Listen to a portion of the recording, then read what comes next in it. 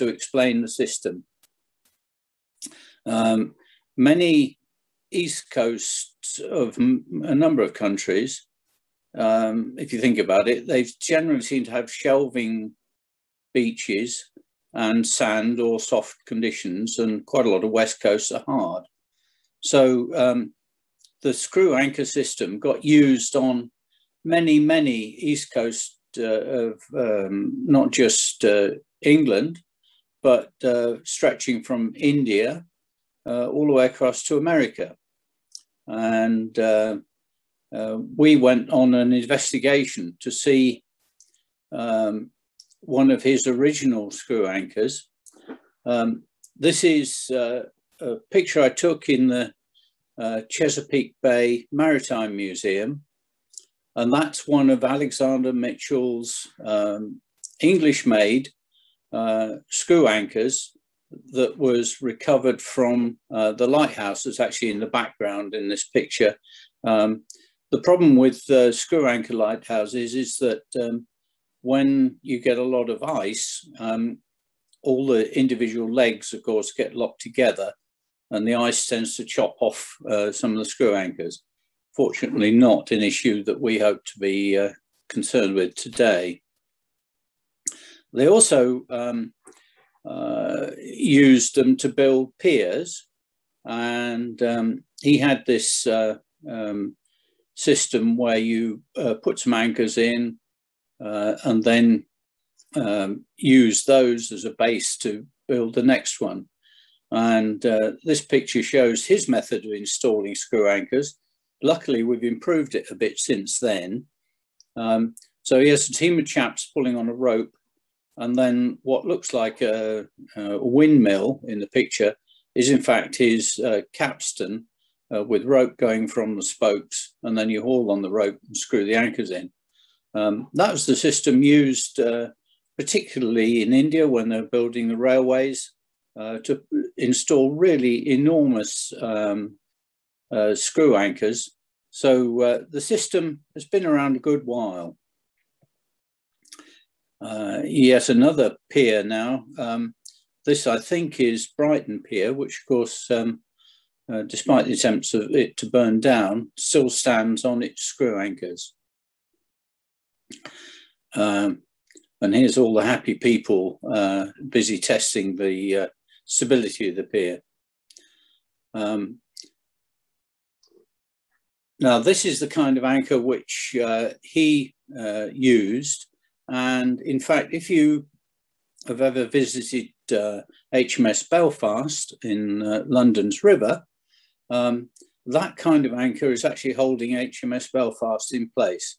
The Port of London Authority use fairly shallow but big screw anchors to achieve all their moorings. Now, this video may or may not work, which it doesn't seem to be. I may find it again in a minute. But we've done a number of tests along the south coast in Corsand and in Studland, and we use our handheld equipment, and this is another alternative, which is a barge which was made at Calstock. They didn't have this mast on it at the time, but they used that barge, which is trailable, to carry the piles or the anchors and then install them. It's got 4 legs, so it rests on the bottom, stop it twiddling around while a hydraulic motor installs the anchor. Here's another representation of the barge folded down, hopefully floating happily on blue water, which is obviously a poetic license. I haven't seen any of that lately. This is the installation kit on the surface because we use it to put in foundations for buildings and so on. You see, the critical point is that we have a fairly long tube, generally 2 meters long, with helix on it, and it'll normally have two helices, about 800 millimeters apart on this long tube, 2-meter tube. So you screw that into the seabed. Interestingly, at core sand, we actually went in 4 meters deep. The first 2 meters of seabed was pretty soft,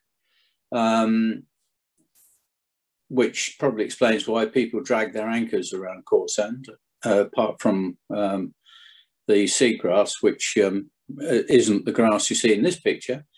Now, this kit can be used by a diver. Core sand, a single diver managed to install 4 piles with it in one session, and that was the first time he'd done it. So what we do is attach an airbag to it, so the weight of the equipment, which is normally a real nuisance on the surface, is actually no great problem underwater. We used the same equipment at Studland to install and remove test pile there. Now, you'd be interested, these are some pictures that I pinched from Australia. They show a boat notable for its need for new injectors, I think, because in the video, there's more black smoke than anything else. But basically, they tested moorings that they'd already put in. So you've got a block and chain mooring and getting 0.7 of a ton, and it moved.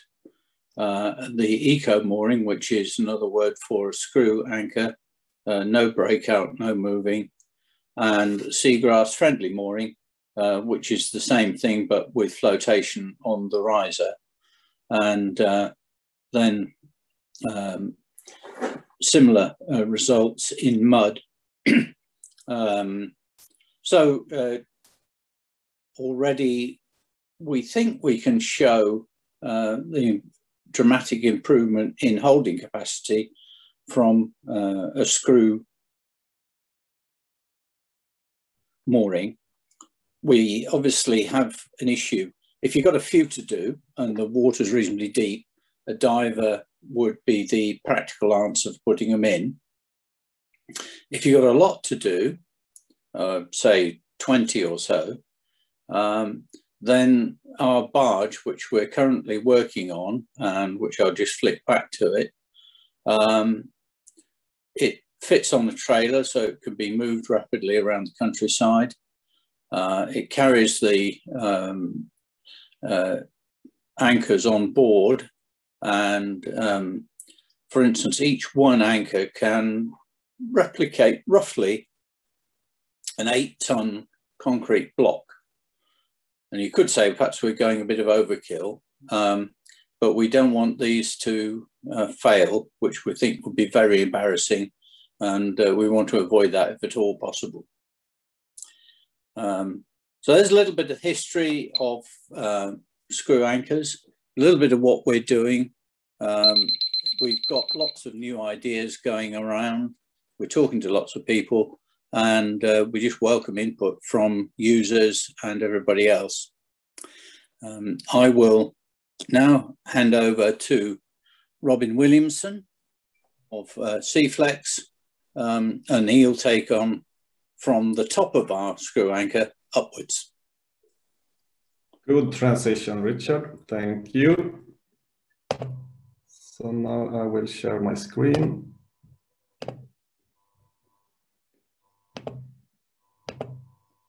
And I hope it's full screen now. So I am Robin Wilhelmsson, working at Seaflex. I've been there for 6 years now, so I'm starting to get a hold of this pretty niche business, we must say. So I will take you through this pretty briefly, talk a bit about the company in general, a little bit about the system, which is Seaflex, and also touch the subject of the changing times we are in. So, company presentation.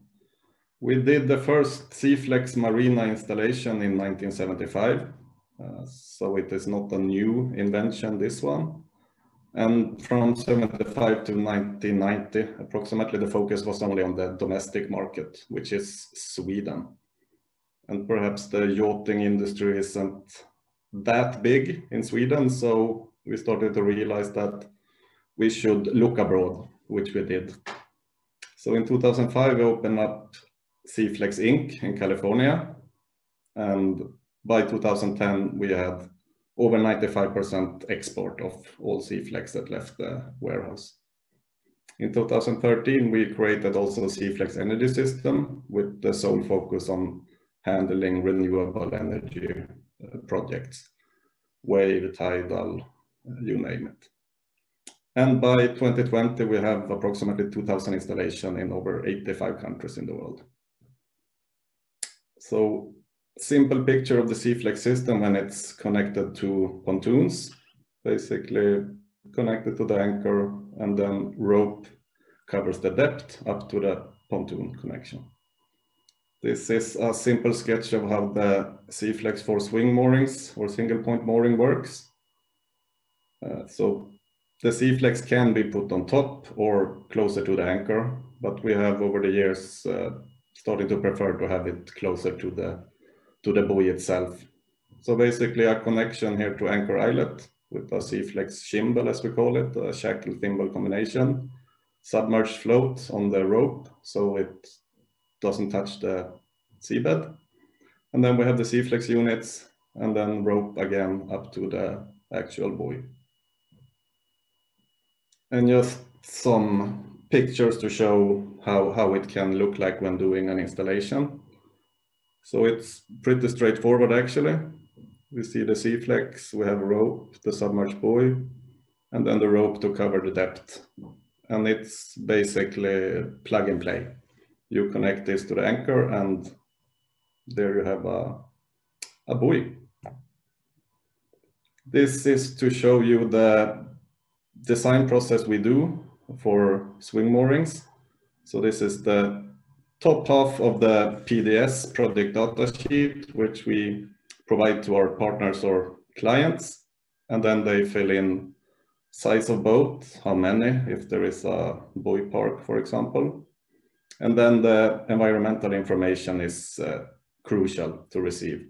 So we need to understand what the water level variation is, what the depth is, maximum wind to design for, which goes very much hand in hand with the size of boat to determine what is needed from the Seaflex system. Maximum wave heights and current speed, if there are any. So with this simple foundation, we let our engineers look at the data and offer a design.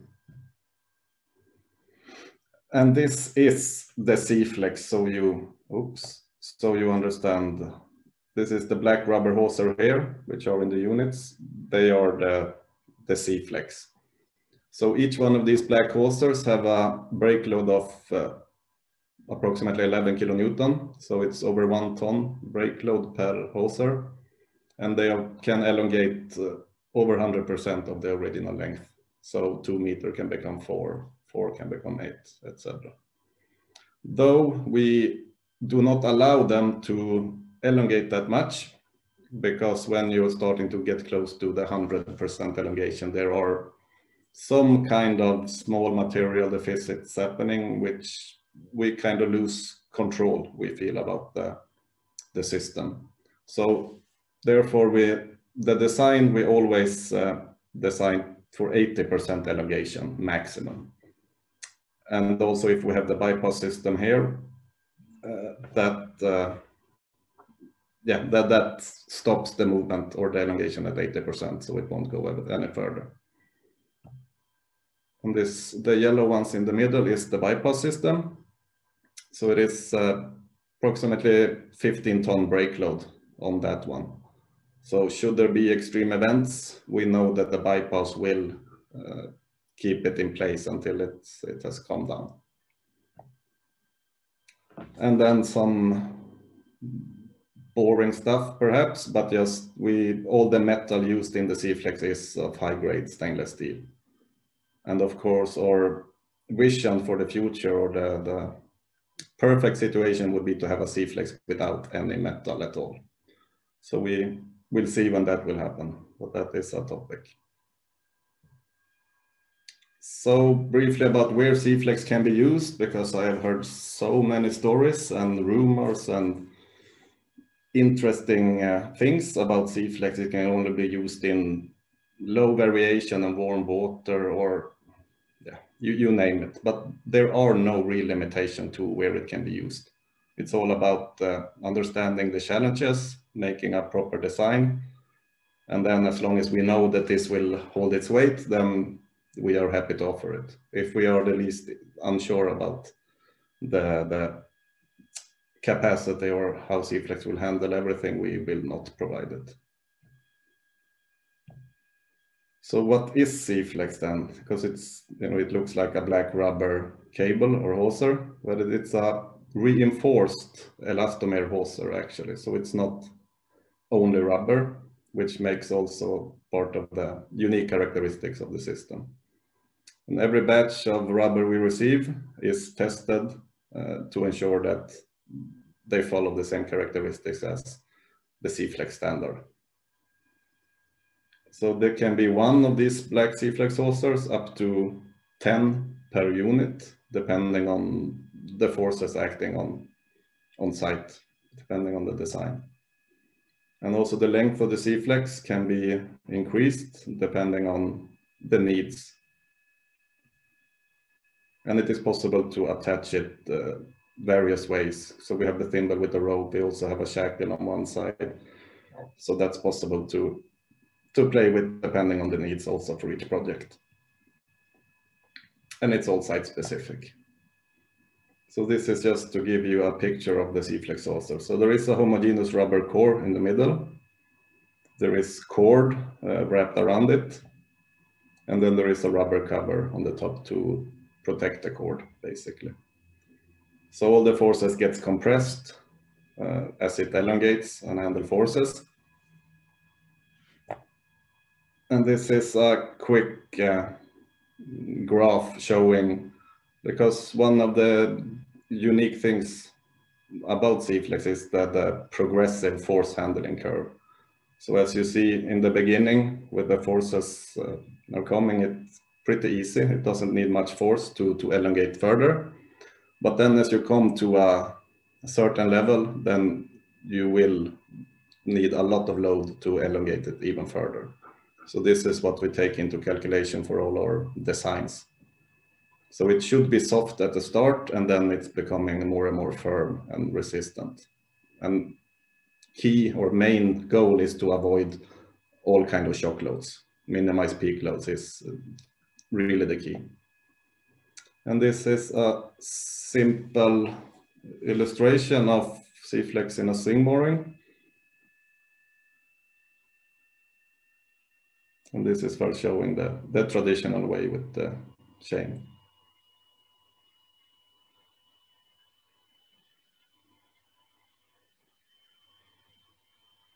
And these days famous dead spots, which wasn't too many years ago, this wasn't even a topic, really. But it's quite clear that this is not the way to do a mooring park or a buoy park. And here is showing us with a helix anchor in this case.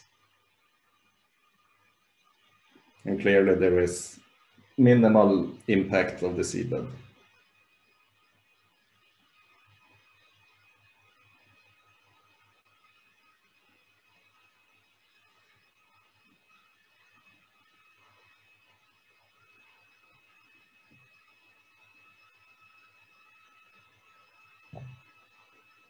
So then quickly maybe why one should use C-flex. Well, it is a technological mooring system. So it's not just something that you throw out in the water and you hope it will work fine. It's an engineered solution. And also the dampening characteristics is important to ensure longevity for for both the mooring system itself and also the floating applications and the attachment points, because of minimizing peak loads and shock loads. And also our approach is really the long-term economy, which I think one of the reasons we are here today is because of short-sighted thinking about these solutions. You just throw in the chain and everything works, but then I think we are missing some important added values by not destroying the seagrass, etc.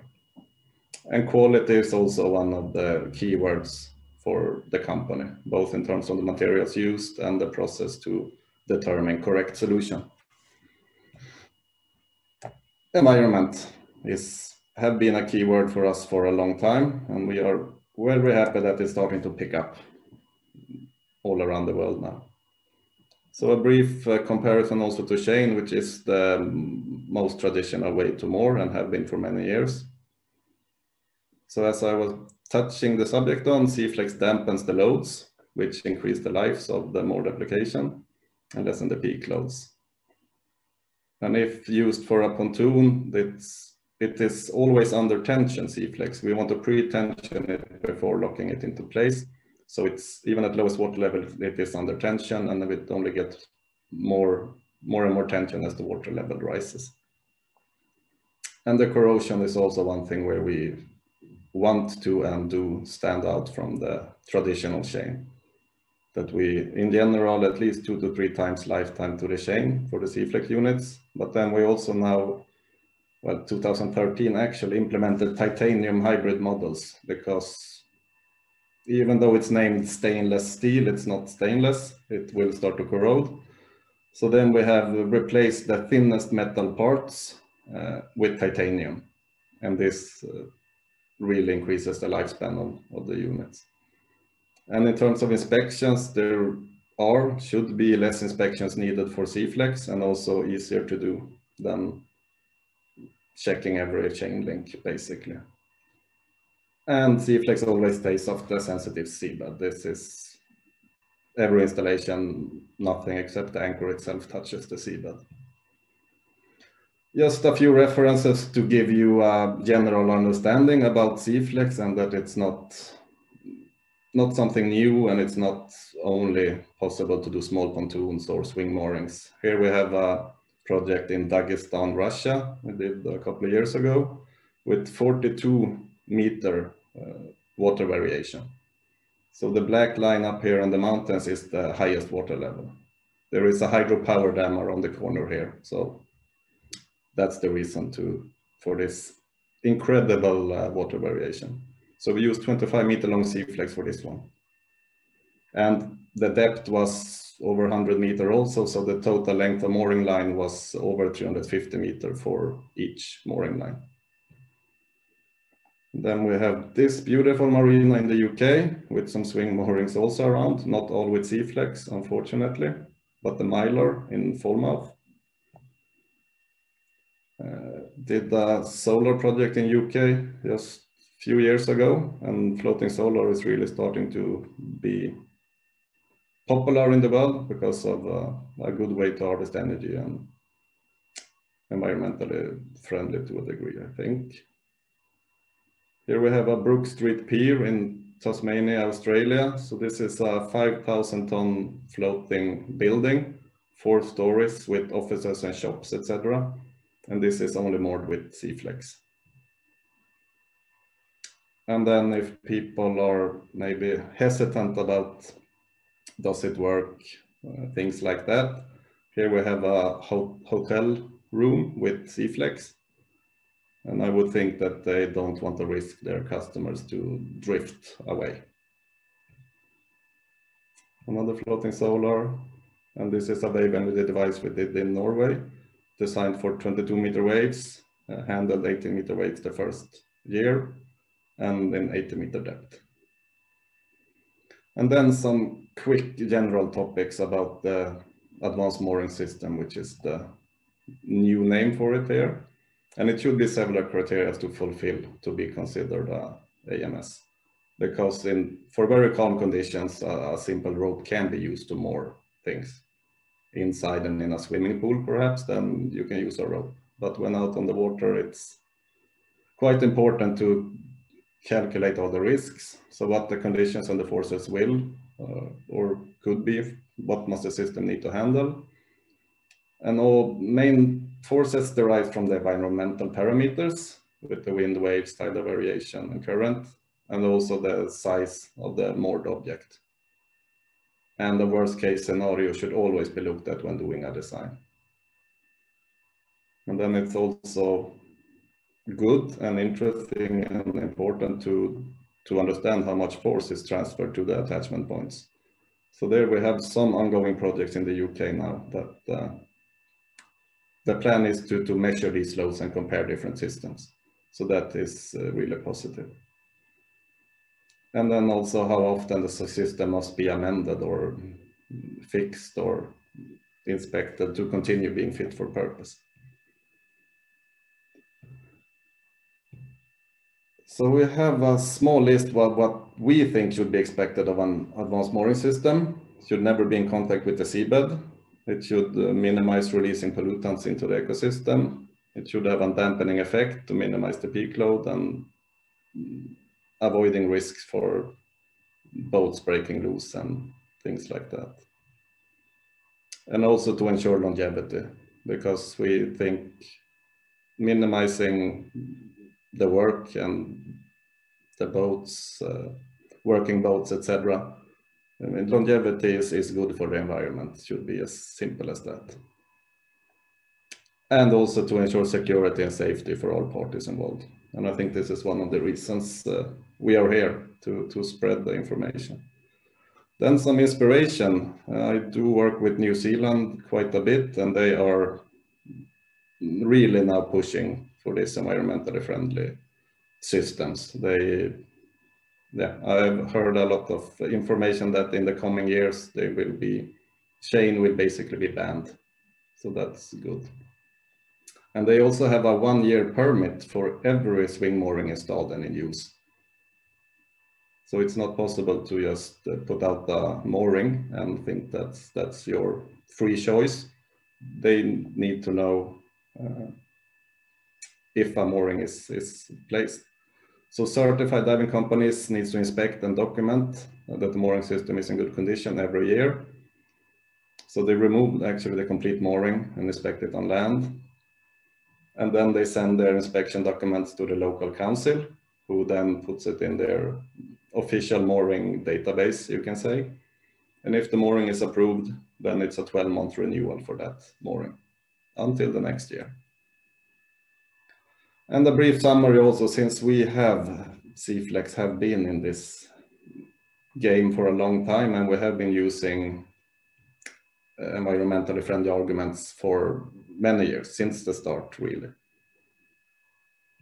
And then we talk about the 1990s, and we were literally laughed at when talking about environmentally friendly. The added value of Seaflex, that was not something people were interested in. During the 2000s, it wasn't all laughs, but yeah, it wasn't still something important, something that we felt people cared about.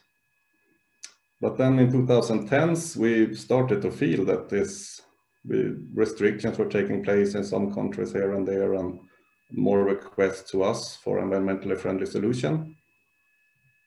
And then now in the 2020s, the start have been really interesting and almost impressive. A great increase of interest. And a lot of this is deriving from initiatives from different governments. So let us do our best to continue this positive attitude and development. Thank you very much. And now passing to, I don't remember, Kate or Mark. It's Kate next. Thank you. Thanks very much, Robin. That's brilliant. Yeah, if we can hand over to Kate.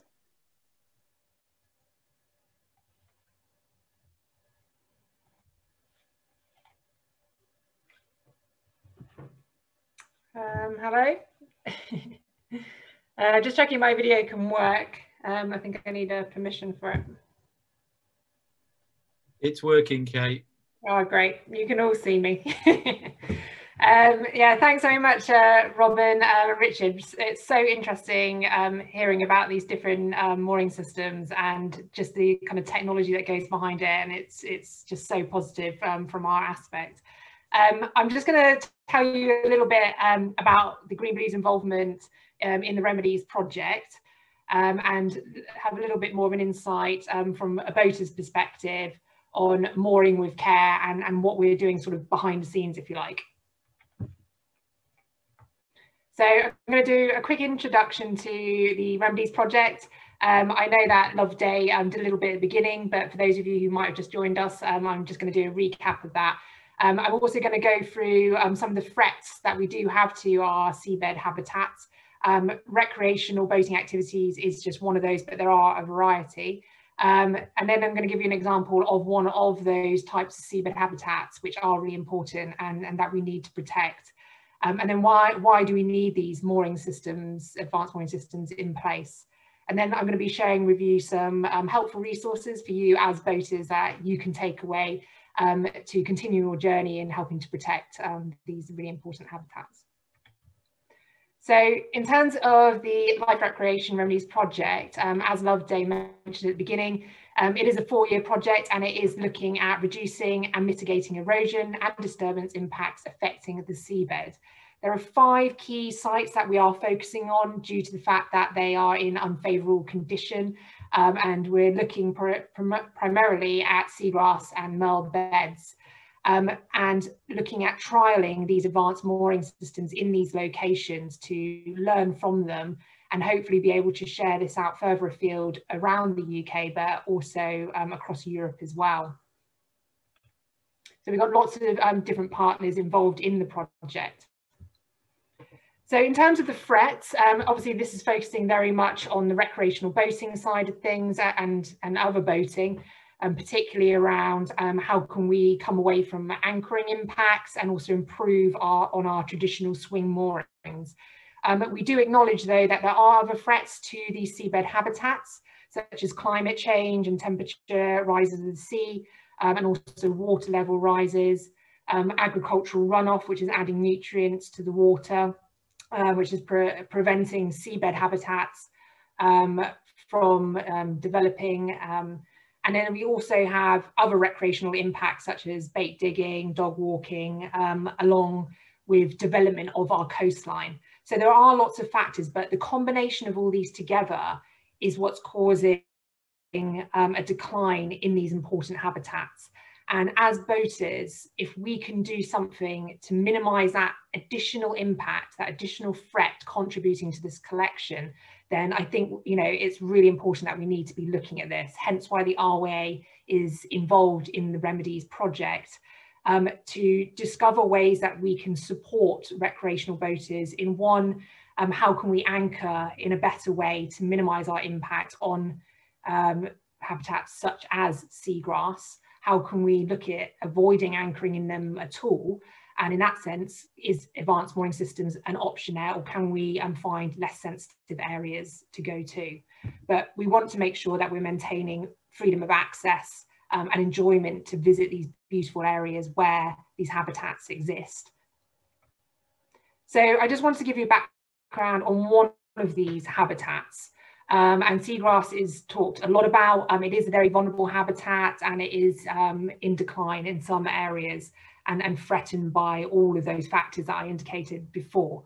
But just to give you a background on this type of habitat that the Remedies project in particular is looking at, it's seagrass grows in very shallow waters up to sort of 12-metre depth. So there is a potential there of anchoring impact and moorings systems.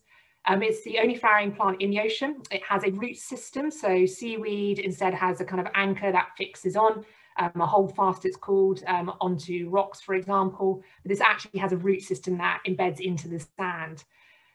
It requires clean, sheltered and well-lit areas for growing.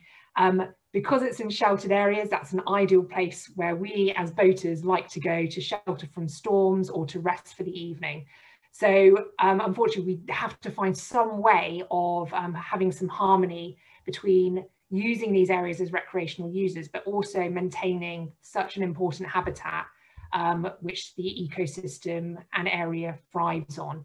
And as a boater visiting these places, I want to make sure that they continue to be beautiful. And I know many of you that are on this webinar today also feel that way as well and are looking for solutions, hence why you're interested in finding about these advanced mooring systems.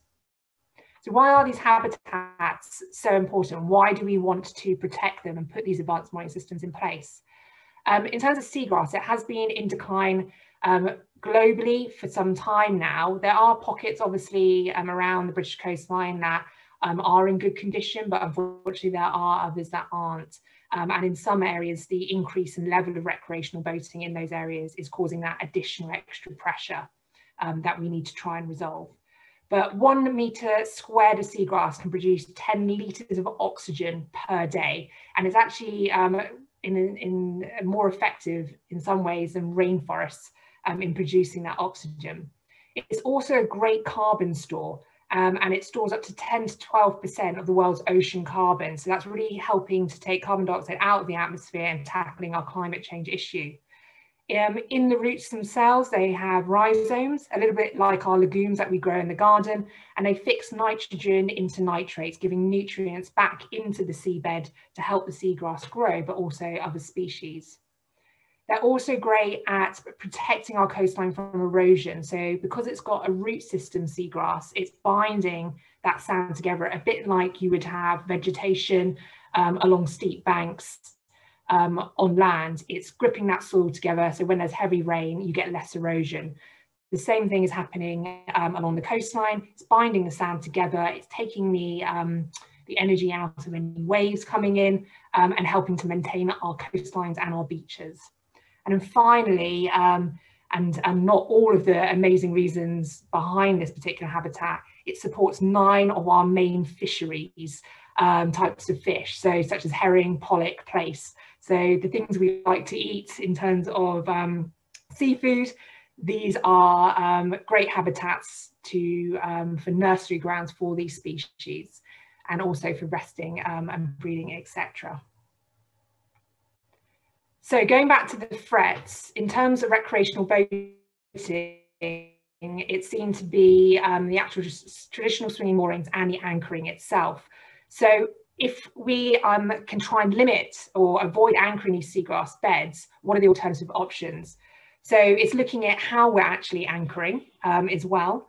And it is also looking at these advanced mooring systems. And from the previous 2 presentations, you can see that this is really a good way forward to allow us as a boating community to continue accessing these amazing places whilst also minimising the impact. And you can see down here in the left-hand corner, this is in St Mary's in the Isles of Scilly, which is one of the focus sites of the project. And you can see there the impact that swinging moorings are happening. And as Robin mentioned, you know, these dead spots, if you like. So from a point of view of protecting this habitat and increasing the abundance, then looking at these advanced mooring systems is definitely a way forwards, and the RWA is keen for these trials to go ahead and see how effective they can be. So in terms of our advanced mooring systems, obviously the 2 previous presentations are giving you some really good explanations about what those are and some examples. And Robin gave some really good indications of the positives behind them when you're looking at security of your vessel, the protection of the seabed, durability, etc., maintenance. So here's just a few of those that we're pulling out of that. And I think some of the key questions which we can already see coming up in the chat is, okay, how much is this going to cost me? Do I need it for my type of mooring? I do feel that some moorings out there are probably over-engineered for the type of size of vessel, and actually a smaller mooring in terms of less chain, less size of concrete or granite block for the anchor is maybe not needed for the type of boat, especially on personal moorings. So it's looking at, one, our existing moorings and what they are, and can we redo those, but also looking at these kind of more technologically advanced ones.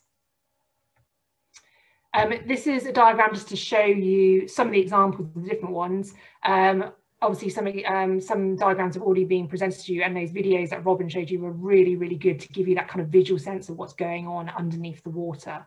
But just to go over that, currently we have our traditional swing moorings. Again, it's a block anchor on the bottom, and they come in various different shapes and sizes, but the block itself takes up space on the seabed where habitat could be growing instead.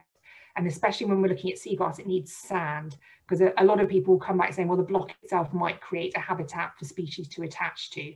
But in terms of seagrass habitat, it won't help that particular species to grow. And then you've got the chain itself, which unfortunately creates a pivot area and abrades around that anchor point. So that's what we're trying to look at, is how can we reduce the actual anchor size that's impacting on the seabed surface? How can we lift that chain off or remove it so it's not causing that abrasion, but also still maintaining that security for your boat? Many boaters will ask about the security level and how do I know it's going to hold my weight of boat? And it's looking at the traditional moorings that we already moor to. So if you're visiting a site and you moor up, how do you know that that mooring is safe to secure your boat on? What indications give you that? Is it pure trust that whoever's installed it has gone through the proper measures?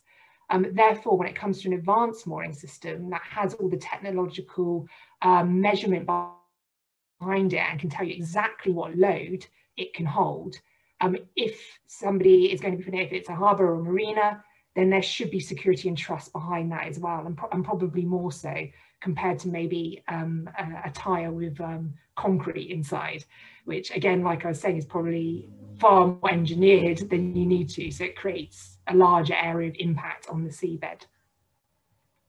But if anyone has any examples of reasons why they find their traditional swinging moorings, when they moor up, if you can't see what's under the water, the reason why you trust that maybe over an advanced mooring system that might be under the water.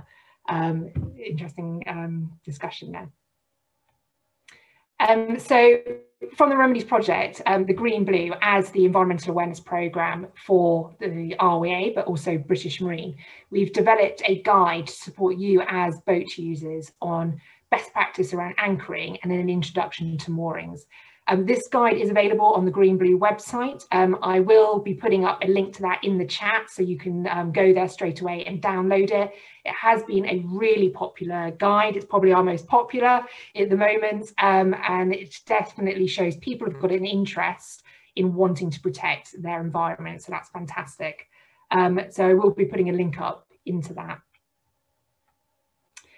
Just to let you know, a lot of people turn around and say, well, if we're going to be trying to avoid anchoring in these places, regardless of advanced mooring systems, how do we know where these seagrass beds are? What we're doing behind the scenes, the RWA, is looking at getting the data of where these seagrass beds are to put into the data for the hydrographic office, so chart software companies can download that, and that will be from their choice as a chart software company to get that data and put it on their charts. And from our point of view, we will be encouraging them to do so. We're also working really closely with IMRE, because we're going to be putting information into the pilotage book, where you choose to anchor. So the anchorage information, we're going to have a little bit more information there about any habitats that might be located, and also looking at the paper charts through them. Then what we'd really like is club centres and marinas to be having these maps or shots of these locations in their local waters and displaying them actually on their sites, but also on their websites to help their customers and members identify where they are and visitors. And of course, as part of the project, we are going to be helping develop those. So your support would be great with that. Just to indicate a couple of online maps that you can use to go and find out where your local seagrass areas are, and other habitats as well. We've got the MPA reality check. MPA stands for Marine Protected Area. So you can go on that. Again, the link is at the bottom here, but I'll put it in the chat as well. So you can go and explore around the UK and zoom in and out and find some of these sites. And you'll see down in the bottom left-hand corner there, you can tick a box that says seagrass under broad scale habitats. The next one, so another one you can use is the National Biodiversity Network Atlas. Again, you go in there, it's an interactive map. You do have to look up eelgrass, seagrass to draw up that particular species. And then you again can zoom in and find those locations. So if you're out boating and you do want to find out where these sites are to maybe try and avoid them and think about your anchoring best practice, then do use these in the meantime. And finally, I just want to make you all aware that we do have some upcoming webinars where we're going to be talking more about seagrass habitats and the anchoring best practice in particular. So 8th and 22nd of April, if you want to register, follow the EU Life Remedies on social media and the Green Blue, but you can also go to the Green Blue website because we've got our Join Our Webinars page where we put up all our upcoming webinars, and we also have past ones on there for you to watch as and when you feel. Or just drop me a line at info@thegreenblue.org and I'm happy to answer any questions and share that information. And that's it from me. Thank you.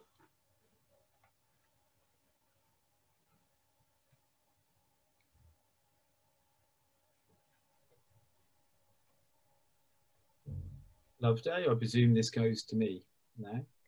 It does indeed. Yes, please, Mark. Fantastic. Thank you so much, Kate. Brilliant presentation. We'll hear from Mark Parry from the Ocean Conservation Trust now. Let me share my screen with you all. Thanks for having me along. And you will recognise that I work for the same organisation that Loveday does. I work for the Ocean Conservation Trust. My name's Mark Parry, and I am the development officer for the Ocean Conservation Trust. Now, I guess mooring systems or eco mooring systems, and now commonly referred to as advanced mooring systems, is a slightly odd place for an aquarium and a conservation charity to be involved in, or space to occupy. But what we really wanted to do was get involved in the conversation of the proliferation and the adoption of advanced mooring systems, no matter really what they are. And our involvement in moorings came about when, in 2014, when we were working with the Salcombe Harbour Master in South Devon, and they had a opportunity where they needed to move 2 moorings from what was private foreshore into deeper water, and that was within the seagrass bed. So, having worked closely with the Harbour Authority and the AONB in that area, there seemed to be an opportunity to trial an eco-friendly mooring. Now, working with the Harbour Authority, the Assistant Harbour Master at the time was Cameron Sims Sterling, and he's now the Harbour Master. And that's where the name the Sterling Advanced Mooring comes from, because the Harbour Authority was looking for a reasonably cheap and effective solution to mooring in seagrass beds. So, coming at this from an ecologist, and we've had quite a bit of technical help along the way and various iterations, I'll start the conversation or this presentation with a little bit about seagrasses, because it's my area of expertise, and having worked with the OCT now for 7 years, my focus is seagrasses. And then we'll move on to the advanced mooring systems that we've had installed. So, seagrasses have an ecological and socio-economic importance. They provide ecosystem services for they provide ecosystem services for the human population, the coastal population, and ecosystem services are benefits from our coastal ecosystems that make life possible and worth living. And there are 4 broad categories that these ecosystem services can fall into with regards to seagrass meadows in the UK.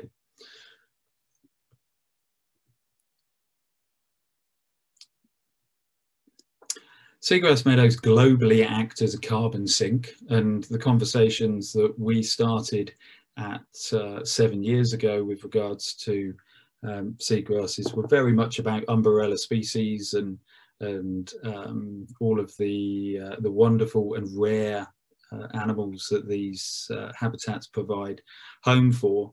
But over the course of that 7 years, and I think Robin touched on it, the conversation between mooring holders and the significance on coastal habitat seems to be changing, which is great.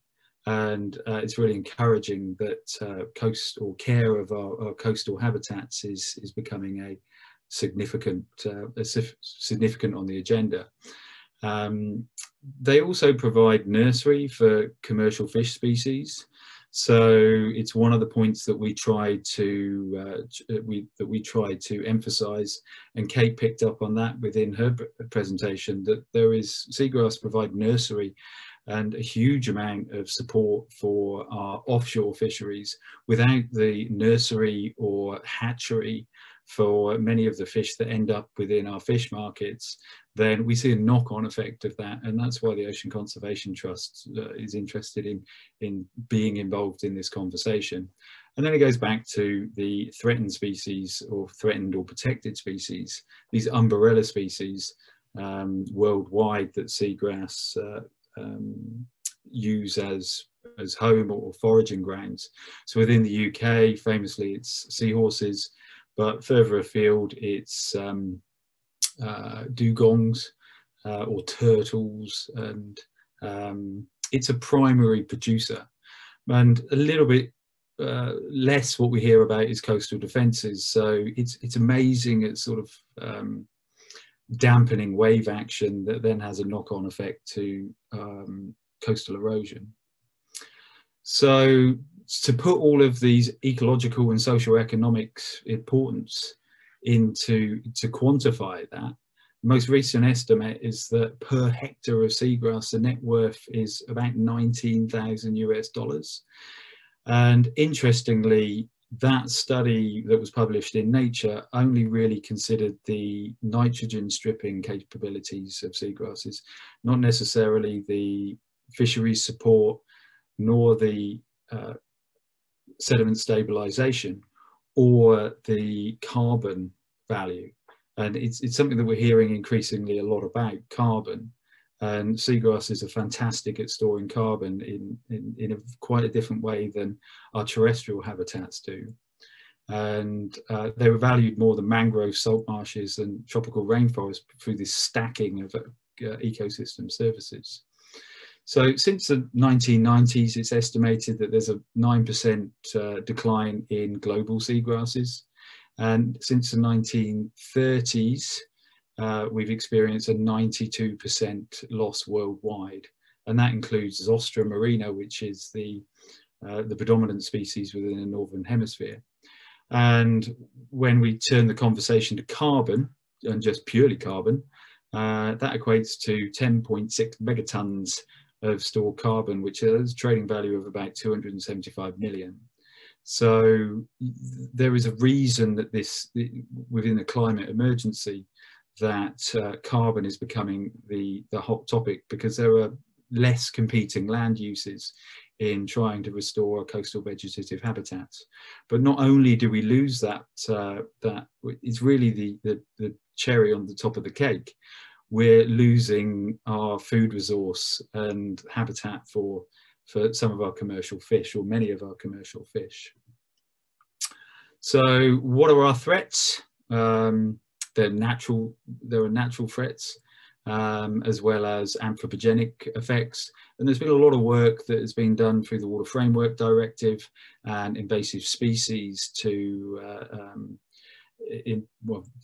endeavour to protect these habitats and look after them.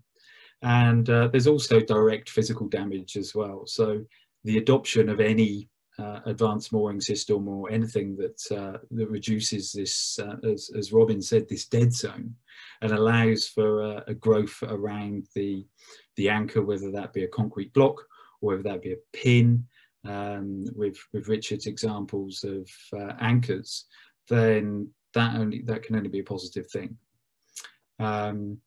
In the UK, we've got 3 different types of seagrass, or 3 species of seagrass. We've got Zostra anguifolia, Noltii, and Zostra marina. I guess from a boater's perspective and from a moorings perspective, our primary concern is the reduction of Zostra marina. And we find that in estuarine and subtidal zones, and it's also known as eelgrass, because when you look down from the surface and it's waving around in the current, it sort of looks like eels. So the adoption of eco-friendly or advanced mooring systems, no matter what the method is, what the riser is, has a huge amount of impact on the conservation of this habitat. So we've conducted trials with regards to the length of the riser, and what this slide really refers to is a standard mooring configuration. And a 9-meter chain, the sphere of influence of that, because of the fall and rise of the tide, is about 5 meters. So within 5 meters, then the area of a circle is pi r squared. So we see an influencing factor, or a dead zone, of about 79 square meters squared. But just reducing and taking into account the effect of the riser, regardless of the block, if we can reduce that to radius of 0.5 meters or 50 centimeters, we have a 99% reduction on the impact that we're having on that habitat. And when it's considered to be one of the most valuable habitats on the face of the earth, that's a really, really easy win. And then with the adoption of a helical anchor, it reduces it down to the size of a pin, or the diameter of the helical screw, which is very little, possibly as much as 5 to 10 centimeters across. So there are incremental wins here, but the adaptation or the adoption of moorings allows for an enormous reduction within the effect of moorings, especially in sensitive habitats. With regards to non-sensitive habitats, then it's less of a thing to worry about. But when we think about the loss of these sensitive habitats and the value of these sensitive habitats, then adopting this type of technology is quite an easy win, really. So just to talk about the trial that the Ocean Conservation Trust have been involved in is within Cawsand Bay. So significant eelgrass meadow within Plymouth Sound.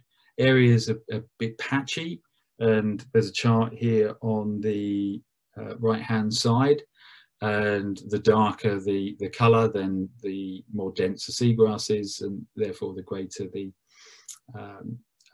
coverage or denser the plants are. The principal pressure placed upon seagrasses within the European marine site, and I also sit part of remedies, is so what we're endeavouring to do is reduce pressures on the feature of the European marine designation, or the special area of conservation, and it's been identified as mooring scour from recreational boating. So it's one of the things that we've been trying to work to find a solution with. So alternative mooring solutions, the advanced mooring system, as previously said, it wasn't something that we consciously got involved in. It was the Salcombe Harbour Authority that asked us to trial some different techniques and also monitor that. So our first deployment was in Salcombe Harbour, and we worked with the Harbour Authority to work out what that design might look like. It took place in 2014, and it took place for 3 years. The second deployment was in Cawsand Bay 2 years later in 2016, and that lasted for 2 years. And the third deployment is also within Cawsand Bay and fits within the Remedies project.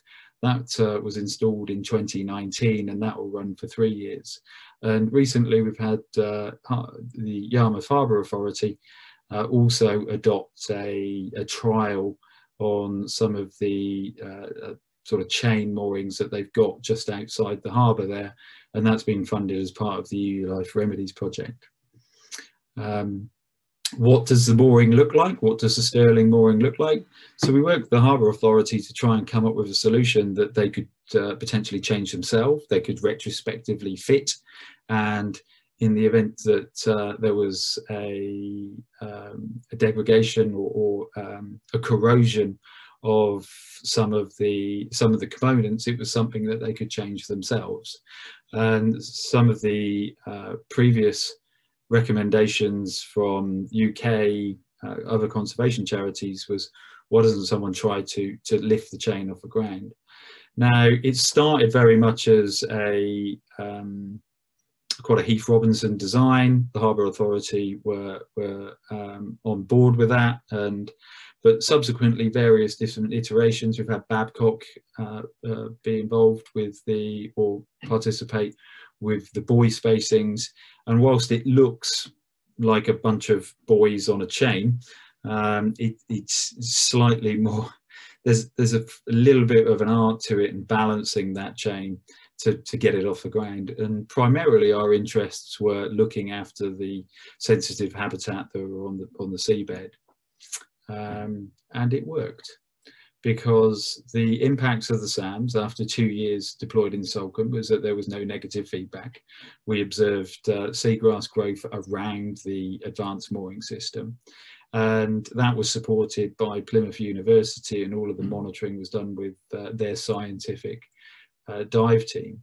And subsequently the findings of that were published within Nature, within Scientific Reports, which is an online point of access to Nature. And it was a simplistic mooring modification, reducing the impacts on seagrass meadows. And Luff et al. Published that in 2019. And with regards to the deployment in core sands, 18 months after install, the reports are that the riser and the anchor, and what we were required to do was install helical screws within that deployment. They're all in good order. We've had 5 frequent users mooring to those. Some are, well, one is, in fact 2 are commercial operators, and there's been no negative feedback.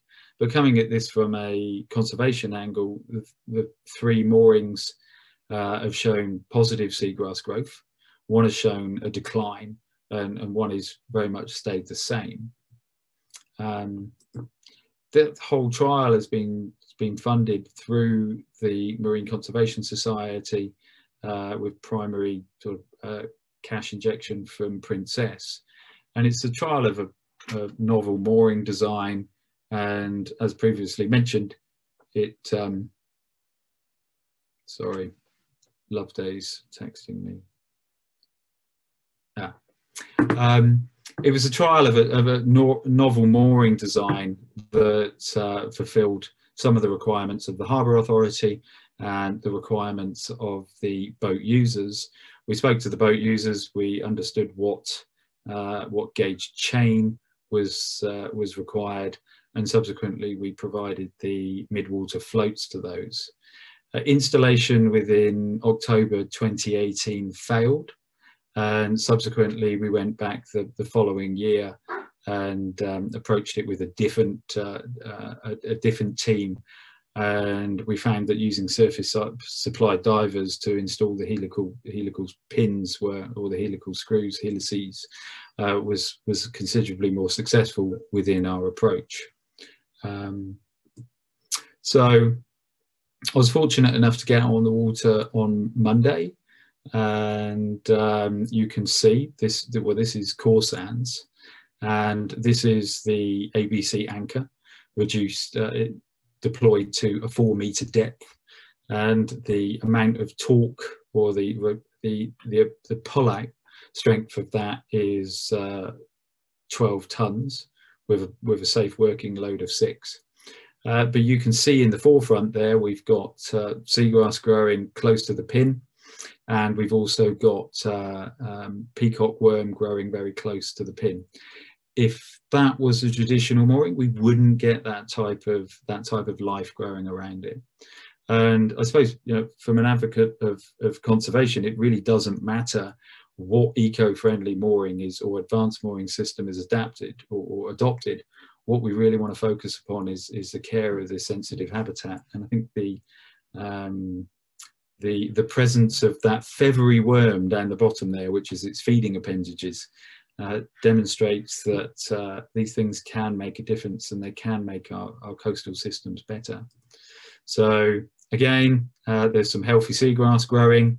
Took this on Monday afternoon, so it's within its dormant stages. We'd hope that over the course of the summer we'd see more growth.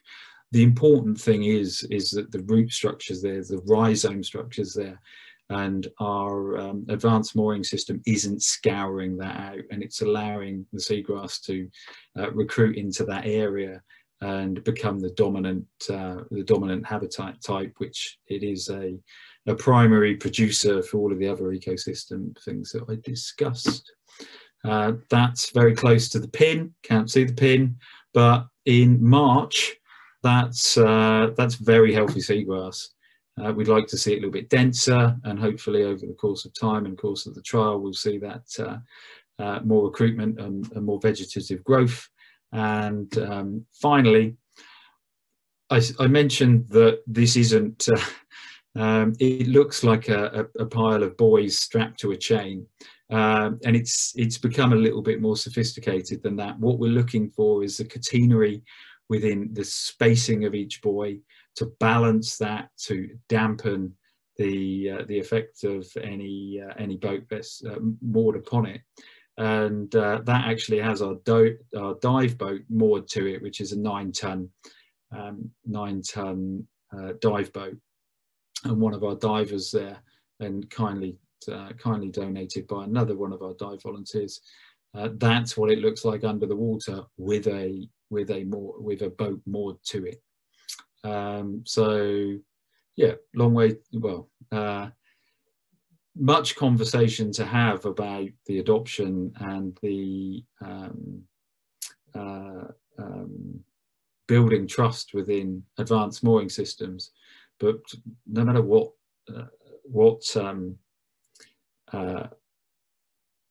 method of riser is adopted, there's a net gain for nature, which is the primary reason that we're on remedies, and I think all of the other people involved in this are here. Interestingly, just jumping back to that picture, Richard mentioned quite early on that it's over-engineered, and we deployed that helical pin, or the helical screw pile helices, to 4 meters with a 12-ton pull-out, whereas in the Balearics, and there's a huge amount of seagrass protection and conservation going on in the Balearics, they swim down on one breath hold and deploy a helical or a screw pile pin down to the depth of about 30 centimeters, and they're more than happy to have their boat anchored on that, albeit that it's obviously very different environmental conditions, but it just shows what's possible if we have a belief. So thanks very much for listening, and if anybody has any questions, I'll be happy to answer them. Brilliant. Thank you, Mark. And thanks, everybody. That was an amazing presentation there from all of our panelists. A real good range of information, and a lovely message to end on there, that really, whichever system we choose, whatever we're putting it in, I like that net gain for nature. That's a lovely way of putting it. Fantastic. Brilliant. So we have had a few questions coming in from everyone. I am aware we've gone a bit over time, so for everyone that's still with us, thank you so much for sticking around with us into the evening. I'm aware it's tea time, so we'll get on to our questions quite quickly. We do have a couple that were sent in beforehand. Actually, our panelists have been doing a fantastic job of answering questions as we've gone along. So lots that have been coming in throughout the webinar. Hopefully we've managed to answer for you. And we'll actually answer a few that came in on our registrations. So for anyone of our panelists who wants to jump in and answer, just go for it. We're not going to field these out to specific people. Someone has written in saying they're looking for a suitable AMS solution for a 6+ meter tidal range in a high density mooring estuary. Are our solutions that we've talked about today, do they sound suitable for that sort of environmental condition? Yes.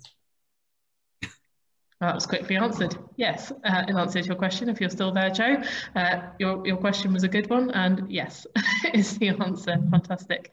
Another question here. Realistically, how long would it take to see more advanced mooring systems in place than traditional ones? How long is this project? I mean, obviously, Remedies we know is a 4-year project, but how long would it take to actually replace all of those traditional moorings with AMS? Who wants to jump in there? I can try, but that is difficult to pinpoint the answer to that question, but it seems quite far away. The impression, because the New Zealand thing I had in my presentation, I had regular meetings with him in the latest weeks, this is our partner, and he said that only in their bay there are thousands of moorings, and that's one bay out of many, many.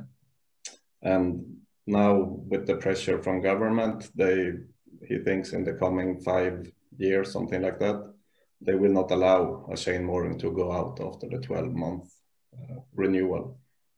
So he thinks that area will be, can we talk about 5-10 years perhaps, and then maybe 50-50 or something like that. But there are quite many chain moorings around in the world. Go for it, Mark. Yeah, thanks for that, Robin. Mark, did you want to add something? I guess the time frame is dictated by the users, isn't it? If the users are happy and satisfied with the specifics that Seaflex or any other mooring provider can supply, and if there's a conscious decision for that individual mooring holder to adopt that, then, or request it, then it's more of a, rather than a top-down change, a bottom-up change, which is, in my opinion, probably the best way to politically do things. So come on, we can drive for a more sustainable use of our coastal systems. Brilliant, that's great. Thanks guys. Kate, did you have something to add to that as well? Yeah, no, I do agree with that. And obviously with the work we're doing with the Remedies project, it's the kind of confidence behind those who are installing the moorings, be it a personal mooring or be it a marina that is installing it. But hopefully from this project, more confidence will come from that, and momentum will start to build. And we can say from the RWA that these mooring systems are really, really good. And we're looking forward to more data and more results coming out of it to prove that.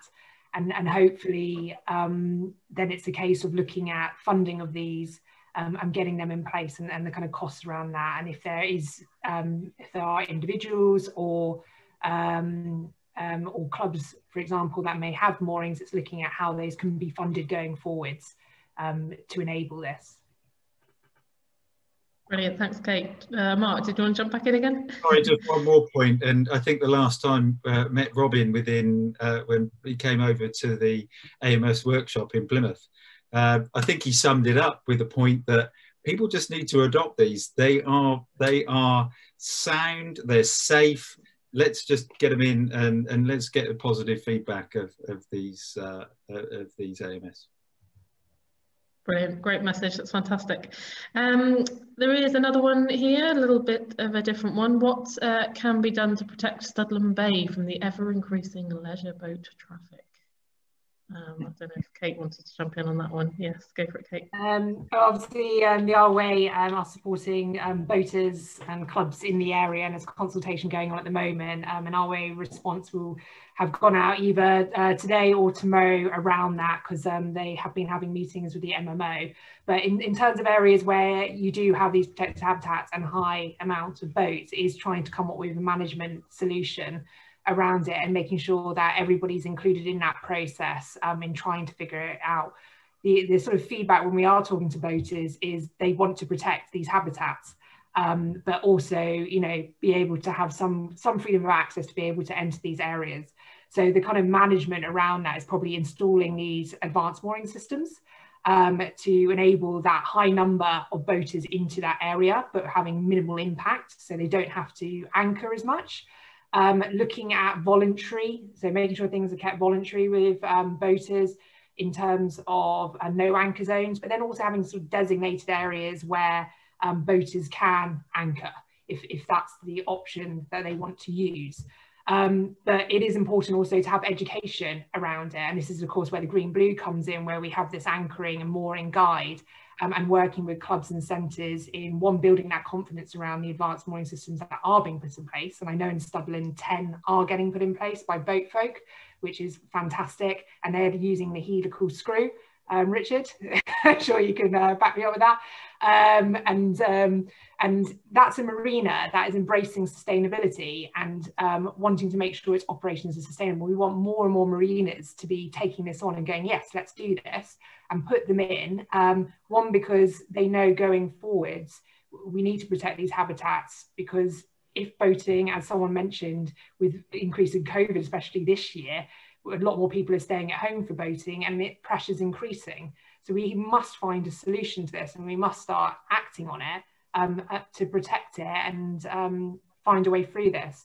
But it is a case of having all the options available, but not only having these, you know, advanced mooring systems, you know, voluntary anchor zones, areas where you can anchor, and having the education. It's important that we monitor it as well going forwards, to look at how are these management methods improving the area, maybe they're not, and allowing for that adaptation to happen going forwards and learning from it. But I think that ongoing monitoring is needed, and the funding to enable all of this kind of to happen as well. Brilliant, that's fantastic, Kate. Thanks for that very detailed answer. That's brilliant. We are sort of running very over time, so I think everyone does need to head off. So I think we'll just do one more question, and then, as we mentioned earlier, if anyone does have any questions we haven't got to that you're desperate to get answered, please do send them in to remedies@oceanconservationtrust.org, and we will send them out to the relevant person. Just one last question live while we're here.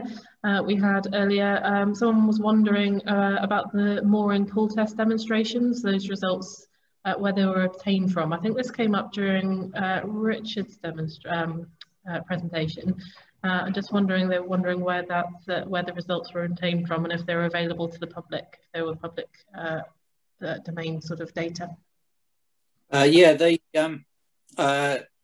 are on YouTube. It takes a little bit of digging out. I see if I can find them again and let you have a link so that you can pass that around to everybody. But as I said, you could see some of the tests and the amount of black smoke coming out of the old boat trying to pull the moorings out. Brilliant, that's fantastic. That's great, everybody. Thank you so much to everyone that's come along on a Thursday evening to listen to us. We're always just so thrilled to see how many people do turn out to listen to something we're all really passionate about and we have a massive interest in. It's lovely to know that there's other people out there ready to listen and to take it all in as well. So thank you so much for coming. Remember to send any extra questions you have to that email address. It's popped up in the chat a few times there. We do also have a feedback form, a SurveyMonkey form going out after this, so it will take you directly to it. If it's a bit late now and you think, oh, I don't want to do a feedback form right now on my Thursday evening, don't worry, it will come in an email, follow-up email to you as well, so you'll have an opportunity a little bit later on to fill that in, but we really do appreciate your feedback. It's fantastic to hear from all of you. And look out for the next webinar. We do have an episode 4 coming next month, so keep a lookout for that one. Register, come along, listen, and find out more about the Life Recreation Remedies project.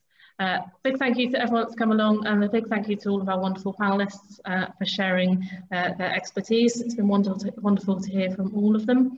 And we'd like to say good night. Thanks very much for coming. Thank you. See you later. Thank you.